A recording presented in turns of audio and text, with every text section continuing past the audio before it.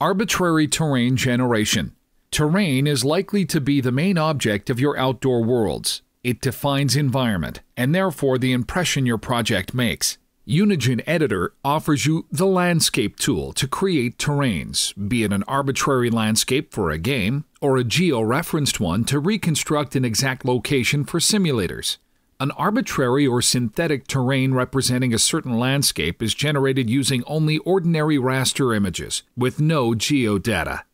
If you want to learn how to create a geo-referenced terrain, please follow this link to watch the dedicated tutorial. In this tutorial, you will learn the basics of arbitrary terrain generation and learn how to make it look more natural by adding details, creating vegetation, and use some other features. To create a terrain, let's open the Landscape tool by choosing Tools, Landscape in the main menu of the UNIGINE Editor. If you have a Sim SDK edition to create a synthetic terrain, you should set mode to flat. Other SDK editions support only the flat mode, so it is set by default. The interface of the Landscape tool includes the Preview panel, containing the rectangular play area showing the actual area of your terrain. There are also the Settings panel, the Parameters panel. It works the same way as the Parameters window of the UNIGINE Editor, the Generation button, and the Sources panel, where you should specify the data sources for your terrain. Height, elevation, albedo, imagery, and masks, land cover, that are used for vegetation. Procedural data refinement using Houdini digital assets is also supported. It can be used to improve the quality of generated terrain and will be covered in our advanced level series of tutorials. The data for a terrain can be created using World Machine or other terrain generation tools, as well as any raster graphics editor, Photoshop, or other. The most widespread formats are supported. Please note that the quality of generated terrain is determined by its size and the quality of the data sources used.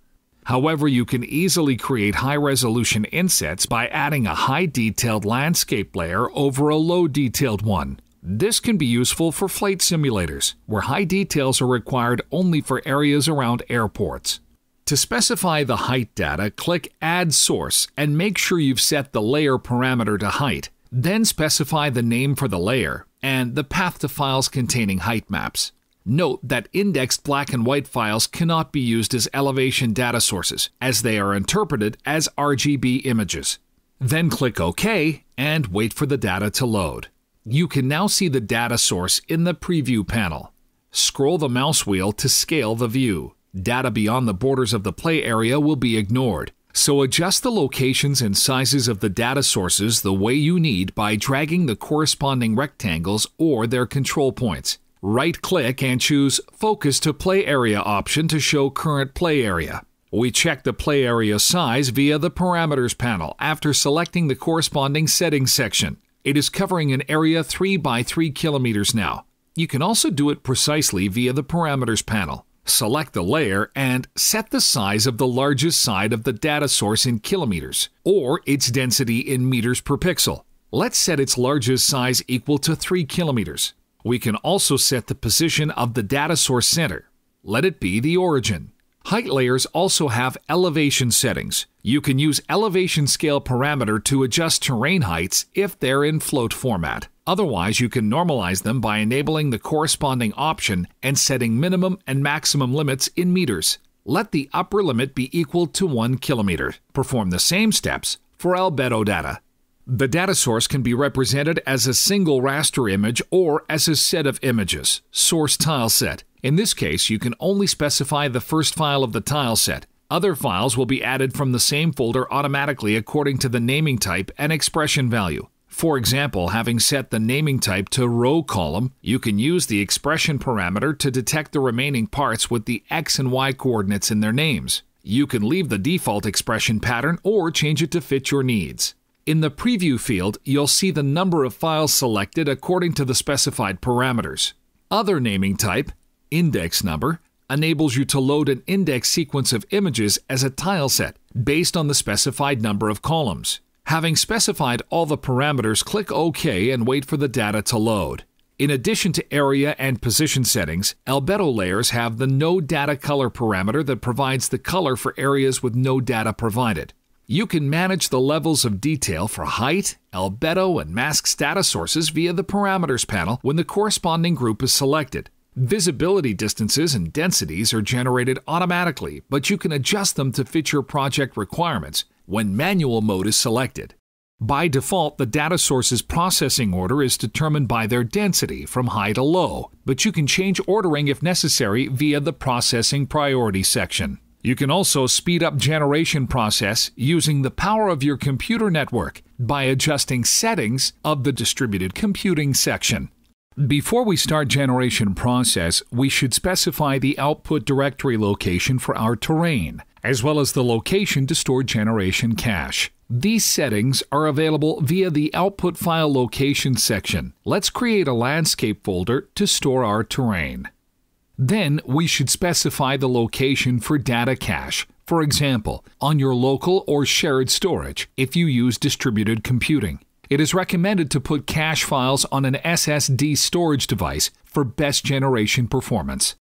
All generation settings that you make for your terrain can be saved to a landscape asset to be loaded and used later. You can do that via the File menu. Having set all the parameters, you can generate the terrain by clicking Generate. In the Generation Steps window that appears, you can select what is to be generated without rebuilding the terrain itself. Let's generate the terrain using elevation and imagery data first. Enabling the Imagery Previews option will show previews for generated terrain on the world map. Click OK to start generation. Note the generation process may take a lot of time depending on the play area size and density of the data sources used. Upon completion of the generation process, you will be offered to optimize world settings for your terrain. We choose Apply. A new global terrain has just been created. It has the size of 3 by 3 kilometers in the virtual world. In addition to it, the landscape camera has been added and placed at the center of the terrain with all necessary parameters adjusted automatically. A set of auto-generated beacons can be used to quickly navigate across the terrain. On the Parameters tab for the landscape object, you'll find LOD settings for all terrain layers. It's important to accurately set their visibility distances while avoiding having too dense grid in the areas far away from the camera. At the moment, our terrain looks a bit flat, as a single albedo texture is not enough for a closer look. We can improve terrain's visual appearance by adding details to it. For this purpose, we will create masks. We should add some land cover data sources first. We choose the albedo texture. We again adjust area size for the data source to fit our play area, and then add tags for vegetation and rocks. Tags represent a color range or a texture channel and are used to filter the data necessary for generation of certain land cover areas. For each tag, we can specify a set of attribute filters to select certain data from the land cover data source. Several filters are used together with OR binary operation.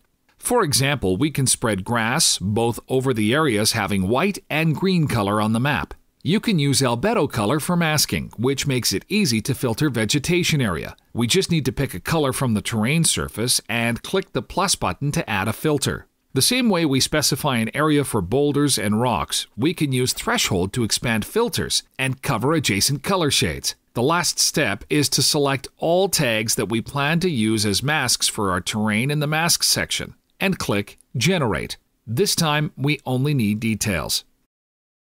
So we can see masks created in the LOD section of the terrain parameters, and we're going to add some details. Click the plus button to add a new detail. By default, it is painted white and covers all the terrain. Select the mask to be used for the detail. Here we can adjust threshold, width, and contrast to fit our needs. Areas for details can be specified either by selecting a mask from the ones generated or simply using the albedo color of the imagery layer via the Mask by Albedo option. In the Textures section, you can specify desired textures for detail. As you're done with that, click Update Arrays to see the result. Don't forget to do it after making any changes to textures. Let's fix tiling in the corresponding section by increasing the size parameter. Change the blending mode to overlap to substitute underlying layers. You can also use additional parameters of each detail texture for fine-tuning. We can set visibility distances for each detail to provide best balance between look and performance. It is recommended to configure distances so that fine details are displayed only at close distances, as they're unnecessary when they're far away. You can add as many details as you need, as well as manage their hierarchy. The subdetail flag indicates that the detail will use the mask of its parent. Let's apply the same textures to the subdetail level, but change tiling a little bit for close distances. So, we improved the look of our terrain by adding just a couple of detail levels. Then we add new detail layers to improve the look of rocks the same way. You can enable triplanar mode for detail textures. By default, planar UV mapping is used. That's why the textures get stretched on steep faces. To get rid of such artifacts, just enable the triplanar option. Now let's add some vegetation to our terrain. Let's start with grass. Let's create a new grass object. Assign a material to it and adjust it. We'll need to enable some states: noise, ambient occlusion, translucency, and MIP bias. Assign corresponding textures. Add a mask texture and increase the density. After simple adjustments, we've got a nice grass on the ground. Let's create a node reference from it by dragging the node to the Asset Browser window. In the Vegetation section, we can add a basic object for generation by clicking Add button and specifying object's name. This one is for grass. For our basic object, we specify the tag to be used for object placement on the terrain and the path to the corresponding node file that will actually be used to represent our object. We use the grass mode. To generate vegetation, we should check the land cover objects option. Well, we have added grass to our terrain, and it's scattered across the area specified by the tag that we used. We can add a forest to the landscape using an array of meshes called mesh clutter. When creating one, you should specify a mesh to be reproduced. In our case, it's a tree, and we'll take it from an FBX asset. As the model contains several LODs, we need to set up their visibility distances and assign corresponding materials for leaves and trunk. In the parameters of the mesh clutter, we adjust its size, density, and random seed. And we're also going to convert it to a node reference asset. We can add as many objects as necessary, so let's diversify our vegetation by adding a mesh clutter for another type of tree, spruce. All we need to do now is to create basic objects for clutters and specify tags and node files for them. Again, we'll generate only land cover objects. Well, the objects for forest and grass has been created using the nodes that we specified. This greatly improves the terrain look, but only at a close distance, which corresponds to visibility distance of the nodes that we used. Increasing maximum visibility distance will show more trees, but this will significantly affect performance. That's why we suggest using levels of detail and mixing real geometry represented by mesh clutters, with imposter objects imitating geometry with a set of sprites. We can use Impostors Creator to create imposters for a clutter object automatically while keeping positions, sizes, and appearance of meshes. Click Create and specify the path for our imposters. A new Pine Clutter Imposter object has been created and added as a child to the clutter. Now the huge number of trees is visible while performance is kept high. It is recommended to increase the minimum visibility distance to make imposters appear only behind the least detailed LODs of tree meshes. Let's set it to 150. So again, we make a node asset and perform the same steps for spruce imposters. Now we should add additional vegetation objects for our imposters, choosing the same tags as we did for geometry trees. And after regeneration, we see that our terrain looks much better without hitting performance. As the camera moves, geometry trees are smoothly substituted by imposters.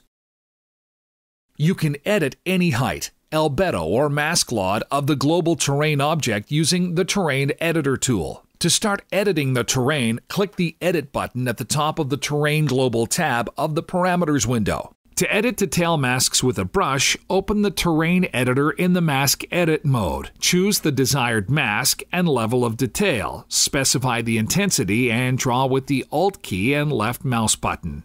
Use the Alt plus right mouse button to pick the color at the certain terrain point, and mouse wheel to change the brush size quickly. Don't forget to click Apply when all adjustments are made.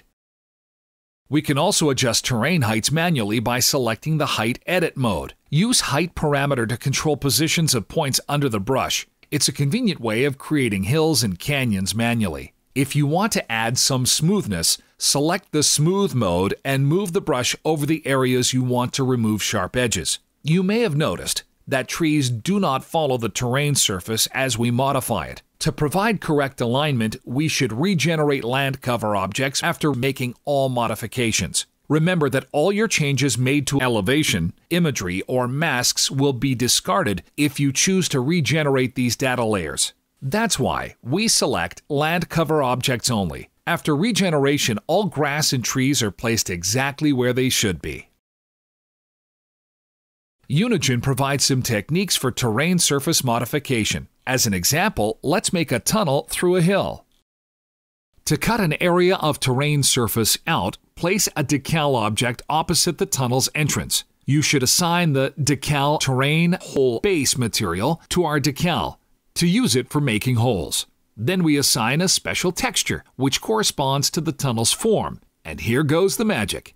We've just made a tunnel through the terrain surface. Don't forget to do the same for the other end. The only thing to be fixed now is grass and trees overlapping the tunnel entrance. As they are generated according to the vegetation area tag, we can exclude this spot from the mask using the Terrain Editor tool. Set the intensity to 0 and erase the vegetation area mask over this place. Then, regenerate the land cover objects in the Landscape tool to remove unnecessary vegetation from the entrance. You can use the Terrain Lerp option of the mesh-based material to mark objects to be covered by the projected textures of the terrain global object. It is an easy way to improve the landscape by integrating complex meshes into it and thus creating more detailed areas than the global terrain is able to provide due to limited density. Voila! And the tunnel becomes a part of the terrain in a single click. Remember that a landscape in your scene with all its features is a very complex element that significantly affects performance and requires optimizations to fit your project's requirements. For more information, please refer to our online documentation.